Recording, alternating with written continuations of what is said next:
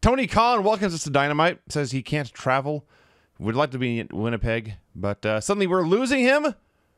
He did mention that Jack Perry was reinstated before he was cut off. Technical difficulties in Jacksonville.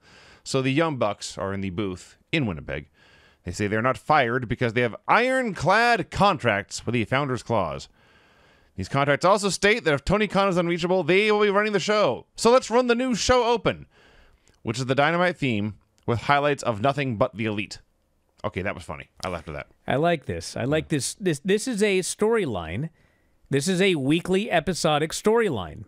And I think that AEW needs more of these, where you know when you tune in next week, you're going to see more of this. Tony can't travel. So we know we're going to get several weeks of this storyline. So I think that these are the kind of things they need, and this was good. Swerve comes out for a promo. The World Heavyweight Champion being presented front and center as their biggest star. A novel concept. He notes he had 3 matches in 3 shows in 1 week. He's the champion, the fighting champion AEW deserves. Buries the childish, greedy EVPs. Think they can do whatever they want. That's a bitch move, he says. But first in his plate is who's going to be his challenger at Double or Nothing. So the Bucks appear on the screen. First, they note they are also champions. Then they say, your first promo after winning the title, you bury us and you use profanity. That's a fine. Nick Jackson jumps in and goes, that's a fine. And you can just hear the fans start laughing at how he delivered it. That's a fine. Because Nick is funny. He is. Yes. He's a naturally funny guy. He can say anything and it's funny. His understated delivery. I know that's the wrong word. It is understated delivery. Compared to Matthew. Yes. Because Matthew will use lots of words.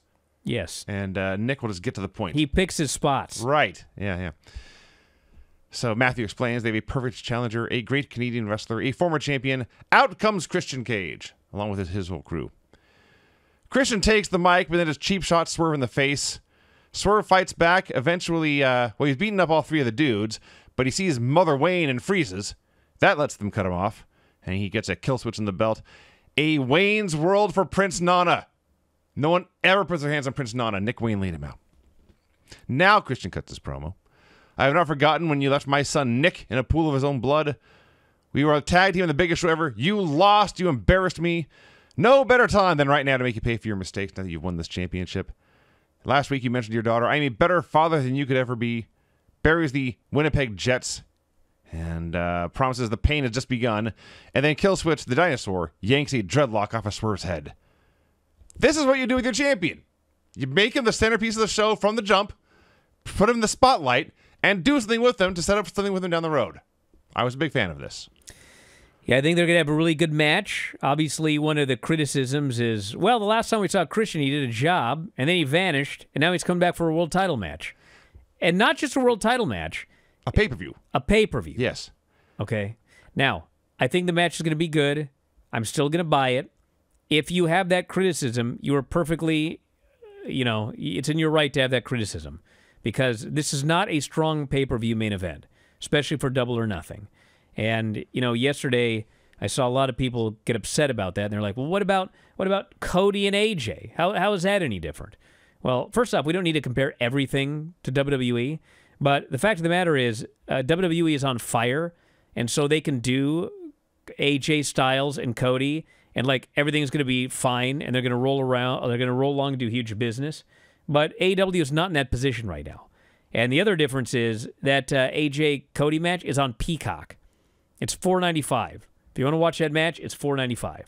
And this show is going to be $49.95. Is that what they are now? I can't even remember. I think more. They're depending on the service that you buy it. Yeah. I think if you're overseas, it's cheaper. But the point is, you got to pay a lot of money for this. And so, there is a difference. You cannot make a straight comparison between AJ and Cody and Christian and I almost called him Killshot, Swerve Strickland. It's just it's not fair. One company, I'm sorry, needs to work harder because they're fighting from the bottom. The other company is coasting along doing enormous business, and so they have the opportunity to not have to do those sorts of things. So it's not a fair comparison, but the match should be good. The match should be good. If you don't think it's a strong main event, I'm not going to convince you otherwise. But I will say, at least from a logical storytelling standpoint, it makes sense why he's coming off a loss and getting this title shot 2 months later, because the Bucks just like him, and they're doing it to screw with the Swerve. Yes. That's fine. They have totally dropped the rankings yet again. But I don't want to say anything because a while ago they dropped the rankings, and then randomly Tony just said, here's the rankings for this month, which played into nothing. Yeah. Absolutely nothing. It seems like they like once a month they'll reference them and then never mention them again. They reference them when needed. Yeah. Adam Copeland versus a mystery opponent from the House of Black. It's kind of funny because on Collision, I'm pretty sure they said Buddy Matthews, but then like the announcers were saying it was going to be a mystery. And so I went into this thinking it was going to be Buddy Matthews, and it was. Well, it was. They officially said it would be a mystery, but they all but told you it would be Buddy Matthews. So yes, the mystery opponent was Buddy Matthews. Malachi did an audio promo. I don't know if video was supposed to play, but it didn't. But he wants to watch his men destroy Adam's mind. Very rewarding. So Adam Copeland and Buddy Matthews had a good 10-minute match. Unfortunately, they were out there for 20-plus minutes. Yeah, and it was also weird because it was a good match, but they were in Canada, and Adam Copeland got blasted with the mist, and so he is now an edgy, mildly heelish character. He's changed, okay? So he's kind of working, not like a heel gimmick, but he's certainly got an edge to him. And then they do the spot where they do a double high cross, and they both go down, and Buddy starts coughing up blood, supposedly. So this was actually like a WWE thing. Remember back when Vince wanted no wrestling during commercials for a little while? He just totally lost his mind. Yeah. And so they'd come up with 8,000 different ideas to pause the match to go to commercial. Right. Well, they did that here. Buddy is spitting up blood, and the doctor comes in to check on him. We'll be right back. Go to commercial. Doctor says you can wrestle. And so from that point forward, Buddy is valiantly fighting with a severe stomach injury. He's been coughing up blood. He's fighting his way through the pain. Even the announcers are like, that's a kind of a bad crew, but yeah, you gotta give this guy credit. Like, what? And so, he's fighting from underneath. He's making a comeback. And then finally he gets speared. And then Copeland in Canada, he starts going and getting chairs. He's going to kill this guy. He pinned him after the spear. Yeah. That makes it worse. But yeah, so he pins him. He starts getting these chairs. Yeah. And then the lights go out, and Malachi appears in the ring, and he whispers something to Adam. And then Buddy's like on his knees begging him to hit him with the chair, turn to the dark side. And like Adam's thinking about it, but then the lights go out and they vanish. And so the point of all of this is I don't really care about any of that, but I got to mention it because this crowd was dead for this match. They were so dead that I was like, how many people are in this building? I went and looked it up because I thought, is this another show with like 2,200 people? But in fact, they had over 4,000. But it sounded empty during this match. Like the fans weren't into this mildly heelish Adam Copeland having a match with Buddy that I guess they knew he was going to win. And, Buddy as a heel fighting back as a baby. It just didn't work is the point. And the crowd made that clear. It did not work. And it was fascinating watching this show. We'll get into this. But this was a show that wanted theatrics and to be played to. And the more silliness the wrestlers did, the better reaction they got. The more violent physical intensity they did, the less reaction they got. And this is like 20 minutes of violent physical intensity with very little emotion or theatrics or that kind of thing. So the crowd was not that much into it. Copeland wins, goes to kill him afterwards like a dick. House of Black wants him to turn. He hesitates. They leave. It's left up in the air. There was also another spot where Buddy hits him with a kick, and he goes to hit the ropes for a PK, but right before he kicks him, he stops, and he puts him in a chin lock. Yeah. And some dude in the crowd, like it's quiet enough. One guy goes, boring! Like it's so loud. And I thought, it was only one guy, but I'm not sure I've ever heard someone chant boring on an AEW show. Rare. Very rare. So I thought, okay, well, that's like kind of a Heat thing. He teased a kick, but then put him in a headlock. Yeah.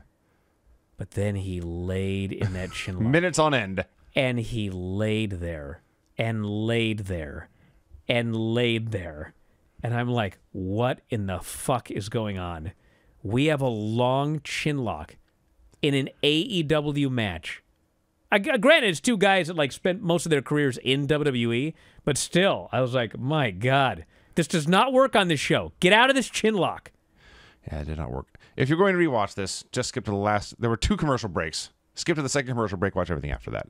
That part's pretty good. Hey, if you love this clip, have I got a deal for you? WrestlingObserver.com. Do you have a commute? Do you work out at the gym? Do you like listening to audio on your headphones or your earbuds or whatever the kids use today? Well, WrestlingObserver.com will give you all the audio you'll ever need in your life. Over 15,000 audio shows. Every audio show that we have ever done, dating back to 2005, is available for subscribers at WrestlingObserver.com. Every time a new show comes out, you can podcast it directly to your phone.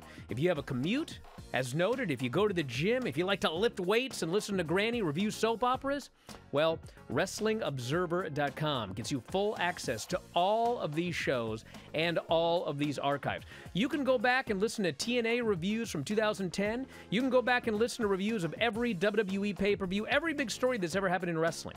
You can get access to that at WrestlingObserver.com. Plus, full access to the Wrestling Observer newsletter every week. 40,000 words of news and information in pro wrestling. Why get all your scoops off Reddit, which aren't even accurate most of the time? Go right to the source, the Wrestling Observer newsletter. You also get Observer archives dating back to 1990. So check it out today. Thousands of issues of the Wrestling Observer newsletter. Tens of thousands of hours of audio.